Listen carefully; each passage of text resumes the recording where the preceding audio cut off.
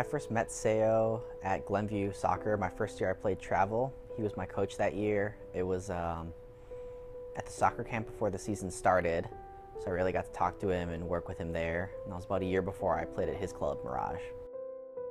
I think the fact that the club was small made it a lot better. As they called Mirage, it was the North Shore's best kept soccer secret, because not very many people played, and I liked how the people that did play were brought into the club from the kids who already were on the team.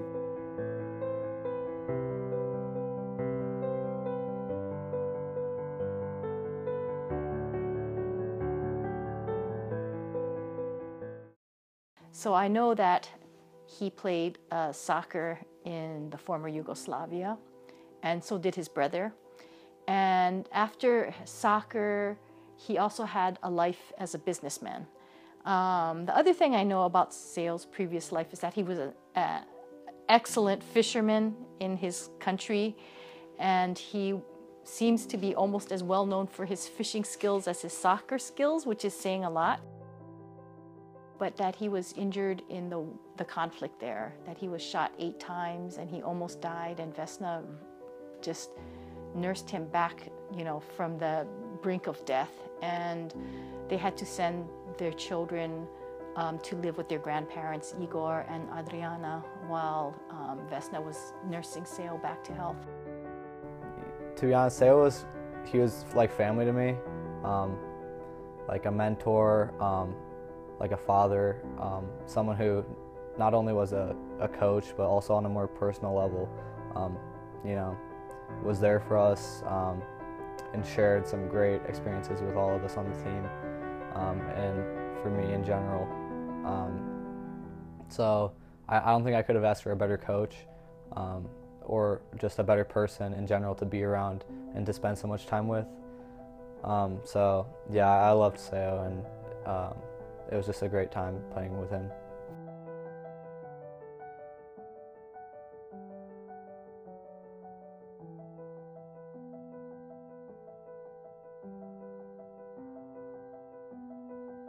I'm pretty sure it was the Chicago Tribune player profile, and they gave me the opportunity to talk about a role model or someone that's influenced me in my life. And the first person that's name even closely popped up, it was his name by far. It was Seyo. Who knows? I mean, without Seyo, you don't know anything. Who knows if I would even be playing soccer if it weren't for him. I could have been with a different sport, but he just inspired such a love of the game for me, and it was just, I had to at least mention him just because it was the only logical answer for me when I was thinking about who a role model would be in my case. So it was great to be able to talk a little bit about what he did for me, especially on such a scale like that. If you translated it to English, mind, heart, and confidence through teamwork. So it's basically saying that you have to believe in yourself and have the desire to improve yourself. I remember as a kid, every summer my sister and I would go to visit my mom's parents who lived in Serbia, and we lived in Bosnia, which at the time was one country of Yugoslavia. So imagine we live in Chicago and my grandmother lives in Green Bay, and every summer you go to visit your grandma in Green Bay, and then one summer you go to visit grandma and a war breaks out, which you don't really understand, but you're just kind of told your parents can't come over. But you're like, it's 4 hours by car. How can they not come over? I mean, I could drive 4 hours by car in a day just running around to pick up equipment or player passes or whatnot. So it's depending on what part of the world you're from and what experiences you've had in life allows you to comprehend, I guess, the level of all of that. First time I meet him in my town. I was 16 years old and I play outside with kids. He coming with a red car, Volkswagen, and I say, oh my God, this guy will be mine. And after 3 years, he come again, and that's time we start like date and have fun. We enjoy again like family, have freedom, have everything, great life.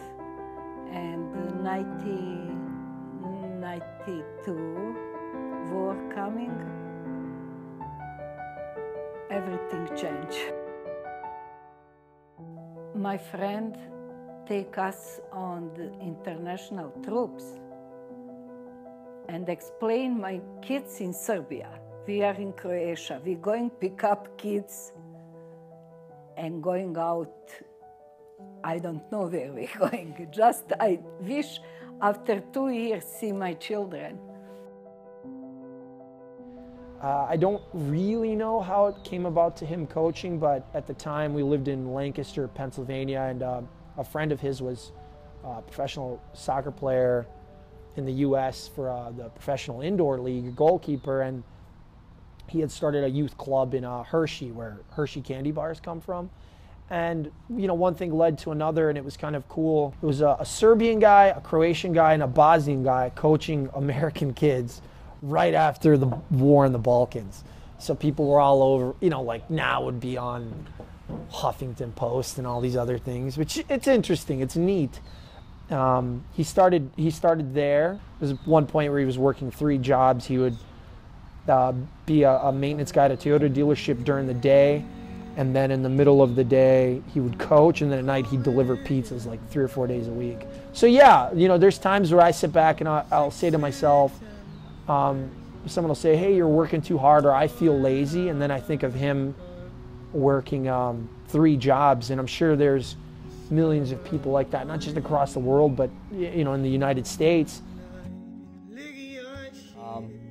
I know with Seyo, he kind of made the club to be one big family, and after he passed, I know Igor definitely tried to keep that there, and from what I've seen, because I ref games frequently for Mirage, so the guys I see, it's still a big family there.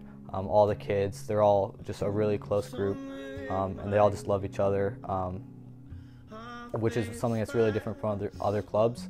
So I love how Igor is keeping that part of Mirage, which I think is probably the core of the whole club.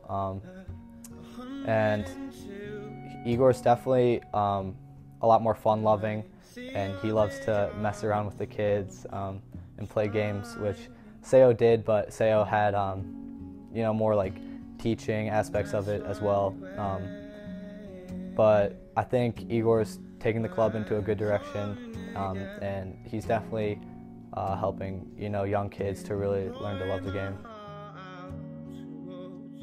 He had a lot of, I mean, as I said at one point, he was sort of a genius when it came to all things soccer. I liked the way he, I liked what he brought to the game in terms of positioning. He was really a master at that. I mean, the way he told kids where they needed to be, and I think he astonished many of them, because he would constantly direct them, like on a set play, like a corner kick or a free kick. He could tell a single kid out of 11, you have to be right at this spot. The ball will come to you, right? And soon enough, the ball will come, you know, would go right to that spot.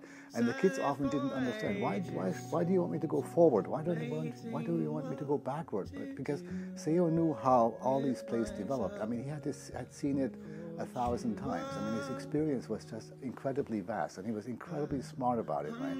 So at any given point, he could tell what all possible combinations were going to be.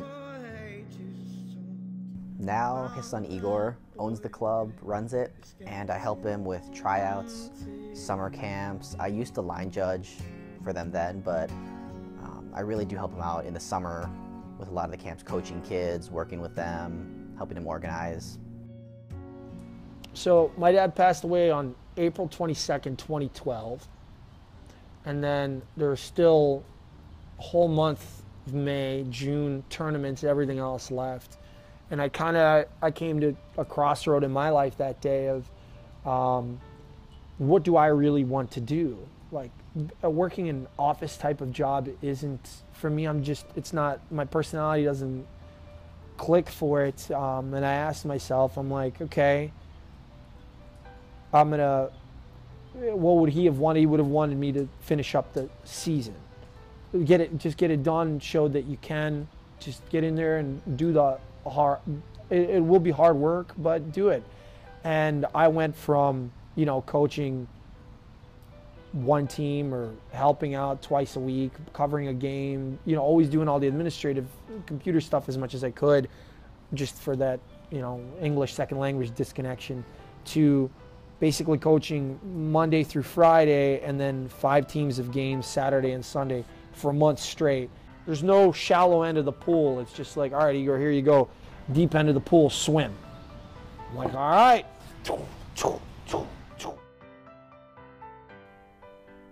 I'd say one of them is more of like a low-key memory.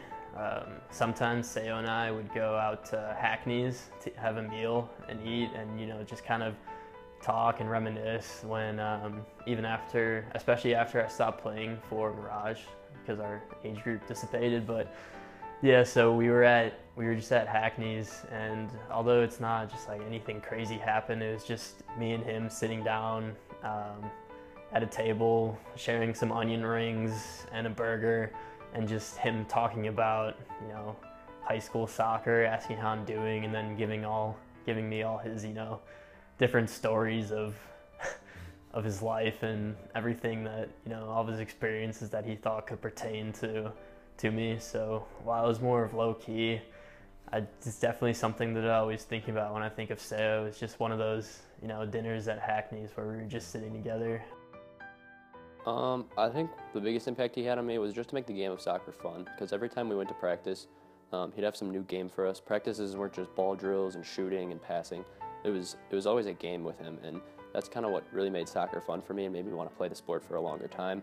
And then even outside of soccer too, I remember right before he passed away, I was struggling with my grades in middle school, and it was kind of funny because he came and sat down with me at practice and talked with me and my mom and said, if you're not getting grades, then we're not going to let you play, because it's better and more important to get good grades than to play soccer, and that's a life lesson he taught me. And he even said he would help me with homework at practices. If I wanted to bring my homework and come to practice with my homework, he'd help me out the best he could. And then it was just kind of unfortunate because right after we had that talk a few weeks later, he passed away. One word. Probably gonna have to say that he was genius. Yeah, one of my favorite moments was when we were sitting around one evening and he was talking about fishing, which was one of his, you know, enduring passions. And he asked me, "Do you know why I'm good at fishing?" And of course it's like, I don't know. So, you know, he would have this little pause and he would say, "Because I know how fish think." That's how I always remember Seyo, as a man who knows how fish think.